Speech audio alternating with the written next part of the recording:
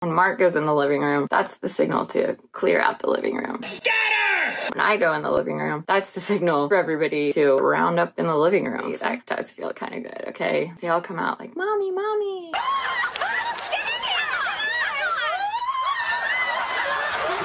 Okay guys, this was originally supposed to be one video and then I couldn't get it edited down into a good length or a length that I thought people would want to sit through. I just realized I can sleep with my eyes open. So I made it into a couple of different videos. At this point, it's just a couple. It might end up being a throuple. Also, I kept getting cut off by different things around my house, the lawnmower, my kids, my husband, all the things. So you know this is going to be a quality video. So I had to film it in different sections. That's why the lighting and my outfits may change. That's me, just bringing the highest quality videos there are out there. I just had to do what I could do. Do it when I could do it. Keep calm and carry on. So if you haven't already, you might want to go back and watch my first Easter video or not. Just keep watching this one and be slightly confused the entire time. But I will try to kind of recap it real quick, okay? Okay.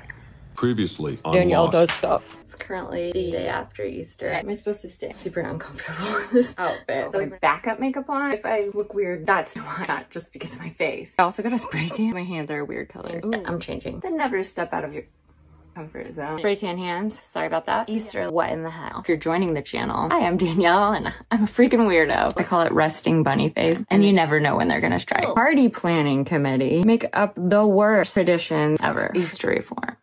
Because I can't live like this anymore. How could this holiday go wrong? The only thing guaranteed on my Easter morning, a giant fight with my husband. Don't be stupid, Jason! Even though you don't go any other Sunday, if you go to church on Easter, God might let you into heaven. I'm just kidding. He totally won't. Going to Target, big mistake. Huge. The store was packed. Guess who wasn't there? Any dads. Your Easter eggs bringing all the kids to the yard. Sorry, that was dumb. Nailed it. End of flashback. Okay, guys. Okay, so it's a different day. I don't know if you could tell, but I have a few distractions in my house, so I had to stop. And it's a different day. I tried to make myself look kind of similar to what I was looking like the other day. But I do have sweatpants on now. I need to put on a bra. And got my regular makeup out of the car. So I have my regular makeup on. I have a ring light on. I don't know why I didn't turn it on the other day. Probably should have. I need all the help I can get. I feel like my eyebrows look way better now. That other eyebrow stuff just wasn't cutting it. So where was I? If I roll back the tape, I think I was saying the store was packed, right? I think so. So yeah, the store was packed. Target. Guess who wasn't there? Any dads. Okay, well, I guess a couple of dads were there. I mean, not by themselves. Like, you know, the new dads with babies, toddlers, preschoolers. No dads with kids over 5. The dads who haven't learned to say no to their wives yet when their wives want to go shopping and want some help.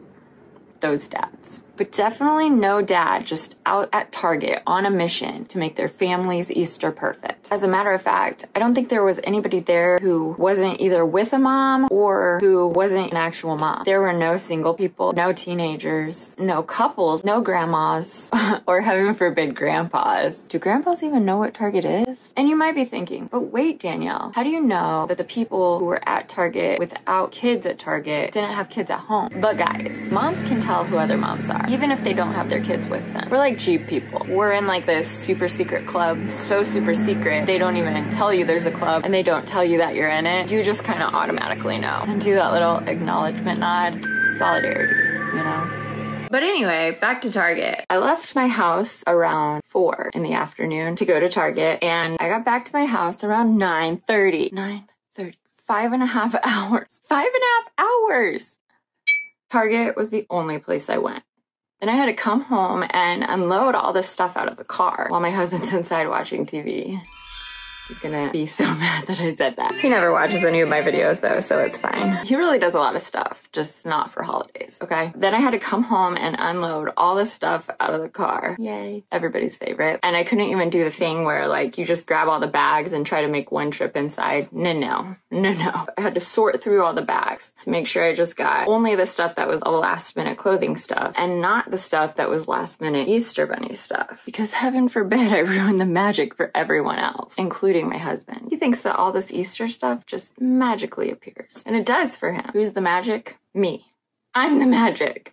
I don't want to be the magic. And the magic isn't just limited to the carefully placed and filled Easter baskets. It also includes all the Easter outfits, hung nicely or folded and set out the night before, so everybody knows exactly what to wear. I worked too hard for this to be ruined by somebody putting on the wrong thing. Am I right? I spent months looking for these outfits. Maybe the problem is me. No, that can't be possible. I mean, Mark obviously doesn't think the Easter Bunny brought it all, but it's kind of like the laundry fairy. Have you heard of her? Mark just drops his laundry on the floor anywhere, usually right next to the hamper in our room. That last inch is just a little too far for him to reach. And in a few days, those clothes are magically picked up, sorted, washed, dried, folded, and placed neatly back in the proper drawers. Magic. It must be the laundry fairy. Who else? Spoiler alert, I'm the Easter Bunny and I'm the laundry fairy. Well, for this house, every mom is both the Easter Bunny and the laundry fairy, am I right? Thank heavens it's only for one house. Hashtag blessed. Okay guys, confession. Our laundry fairy is a little bit slow, so it might be more like a 2-week process as opposed to a few days. But still, the real kicker is that I'm the only one in the house that doesn't have a laundry fairy. It's not fair. Guess the laundry fairy isn't that fair-y. So back to the story. I had to sort through all the bags before I even got out of the car and make sure all the Easter stuff was staying in the car and all the clothes were going inside the house and sort each item into the appropriate bag. Then I had to go inside and try the last minute things on the kids just to make sure everything was gonna look good with their outfits. Luckily, they were still awake at 9:30.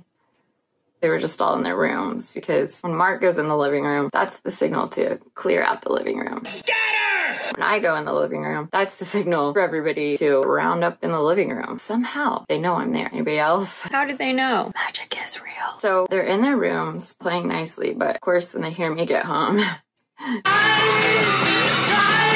they immediately run to the door and swarm me. There hasn't been this much excitement at the lunch. Luckily, I left all the Easter Bunny stuff in the car because it would have been bad if I thought they were all asleep at 9:30. You know, because they're supposed to be asleep at 9:30. Their bedtime is 8 to 8:30. If I would have just assumed they were asleep, then came inside with all the bags, they wouldn't know who the Easter Bunny was. Because even though they never notice anything ever, like all their clothes and shoes on the floor, if I'm holding something, they will always notice it.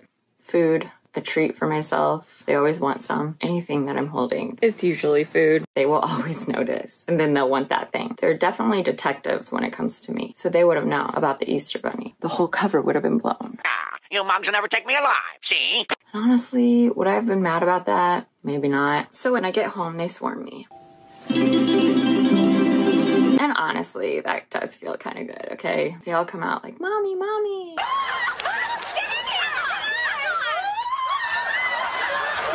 But then I say, okay, we're gonna try on your clothes. They all scatter. Run. Well played, universe. Well played. So of course they don't want to try on their new stuff. They came out of their rooms just to tell me about a bunch of Minecraft stuff that they built. I have no idea what they're talking about. So yeah, they didn't want to try on their new outfits. So that whole thing was a wine fest. And like, not the good kind of wine fest, the W-H-I-N-E fest, not W-I-N-E fest. That would have been weird if it was W-I-N-E fest. Anyways, you get it. So that was super fun to do when I got home from Target after 5.5 hours. Then, since they were still up, I had to wait until they went to bed and fell asleep, and then after that, put out the stuff from the Easter Bunny, which honestly kind of burns my biscuits. I mean, the Easter Bunny gets all the credit for all the work I just did. Not cool, Easter Bunny. Not cool. In the meantime, while I was waiting for the kids to fall asleep, the deep sleep, because nobody wants a Cindy Lou Who moment. Why, Mama, why? Why are you filling the Easter baskets instead of the Easter Bunny? I'm not prepared for that. So in the meantime, while I'm waiting for the kids to fall asleep, I get to do 1 billion loads of laundry just to make sure we had all the articles of clothing that we needed for the next day. I don't want to forget anything. Like I've said, I've worked too hard for this to ruin it at the very end. Okay, so doing all that stuff, I ended up staying up till 3 a.m. and I woke up at 6 a.m. just so we had time to do the Easter baskets and get all the stuff that we needed to do done before church. We were still late. So guys, what I'm asking, begging, pleading is, can we just normalize not having Easter baskets on Sunday morning? That's all I'm asking. Literally any other time of the year would be fine. Any other time.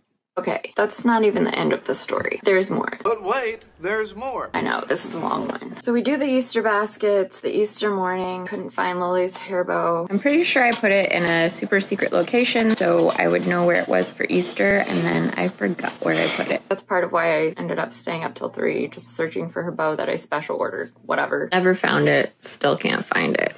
We go to church and do all of that. I'm exhausted. I have super high heels on. Had 3 hours of sleep. And then after church, it's not over. There's an Easter egg hunt. No! Please, no! No! No! No!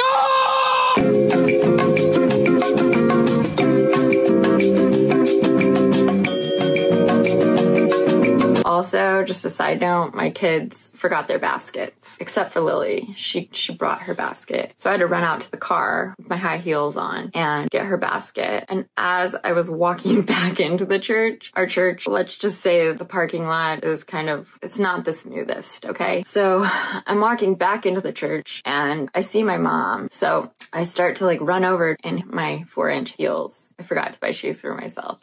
So I had to wear the most uncomfortable shoes, but whatever. So I run over and I get my heel either caught in a crack or it wobbles on a crack. And all of a sudden I'm falling, have an Easter basket in my hand. There's still candy in the Easter basket because Lily didn't empty her Easter basket from the morning. She just brought the full thing. So I am falling, trying to catch all the candy that's flown up into the air in the basket while wobbling on my heel. I know Lily's gonna be super mad if I lose a bunch of her candy. The jelly beans aren't wrapped. So if they fall on the pavement, they're goners. So I'm wobbling, think I'm gonna catch myself. I didn't catch myself. Who do I think I am? There's no way I'm gonna catch myself, okay? That did not happen. I'm delusional. I went down on the concrete and I scraped my knee and my arm, see? And my hand. In my head, it all happened in slow motion. I went down. It was like an out-of-body experience. I could see myself. I did save most of the candy though. Luckily, it was supposed to be a rainy day, so they did the Easter egg hunt inside the church, so mostly everybody was inside the church and didn't see me, but there was one guy outside of the church who did see me, so of course he comes over to help me up because I literally just sat there for a minute, just gonna take a break, you know? So I sat there and he came over and helped me up and he was like, "Are you okay?" And I was like, "Yeah, I'm fine." He was like, "Are you hurt?" And I was like, "No." And of course I feel like I have to be like, "Oh, I just got this little scratch on my hand or whatever." I have to prove that I'm not really that hurt. So I show him my hand and I have orange spray tan hands. Very embarrassing. I was trying to hide my spray tan hands, you know? No, I had to show him my spray tan. "Yeah, I'm okay. I just got this little scratch." Spray tan hands. I couldn't have shown him my arm or my knee. No, had to be the hand. That's fine. Whatever. I get up. I'm fine. I now have a funny story to tell everybody. Yay. Anyway, my mom said it looked really cute, so guess that was worth it. Lesson learned, don't run in heels across a bumpy parking lot, no matter how much you want to see your mom. So the point is, there was an Easter egg hunt after church, and I have to help my 2-year-old do the Easter egg hunt because he has no idea what's going on. So I'm also running around in my 4-inch heels after I fell, trying to help a toddler run around and pick up eggs. So it's not even like I'm just walking. I have to bend down and pick up the eggs and help him. I gotta take my shoes off. This isn't working out. So these shoes were a super smart idea. They just go right into the grass. So what can I say? I'm a genius. Bo, you wanna get some eggs? Come here. Come on. Put them in there. No. Put it in. See? Collect the eggs and put them in. Okay. Bo! Get over here. Get in here. Okay, get an egg. Okay. Don't toss all the eggs. Put them down in the grass. Go! Get the eggs, ma'am. Him who doesn't want to pick up eggs. I gotta make myself cry in 10 years, okay? Oh, you got one, yay! Give it to cry. He has no idea what he's doing, But if everybody else has eggs at the end of this Easter egg hunt and he doesn't have eggs, it's going to be a problem. So after the Easter egg hunt, you're like, yay, we made it. We did it. We made it through Easter. No, you didn't make it through Easter yet. After the Easter egg hunt, you don't even have time to go home, change, relax. No, that's not happening. And Sunday is designated nap day. You get loads more candy in the Easter egg hunt that your kids definitely need. Just ask them. And they're excited about it. And so they immediately sit down on the church floor and start stuffing their faces. I don't blame them. I would do it too. This is not their fault. This is the party planning committee's fault. So you have to drag them out of church because they've already nestled into a cozy little spot. To eat their candy. And now you're yelling at everybody to get up, stop eating your candy, and get in the car. Because now we're on our way to Easter dinner at Grandma's house. Which is normally fun, because who doesn't like to go to Grandma's house? But I stayed up till 3 and got up at 6. And it's been an event-packed day already. I need a break. Where they'll get another Easter basket and even more candy. And on Sunday after church, usually it's like time to go home and take a nap. But not today. After you've stayed up until 3 a.m. and then gotten up at 6 and skipped breakfast except for eating like a few chocolates because you didn't have time to eat anything that would give you any lasting energy. And you're still in your church clothes, super uncomfortable. Because no cute outfit could ever be comfortable. But you had no time to change. You could have gotten an outfit if you were thinking ahead like that. But there's so much dumb stuff on your mind that you forgot all the important stuff. The comfortable outfit part, it's like way in the back, you know? It's me all the time. So now you're on the way to Easter dinner in a super uncomfortable outfit that you're going to proceed to make more uncomfortable by stuffing your face with a ton of Easter food. You know, because it wouldn't be polite not to.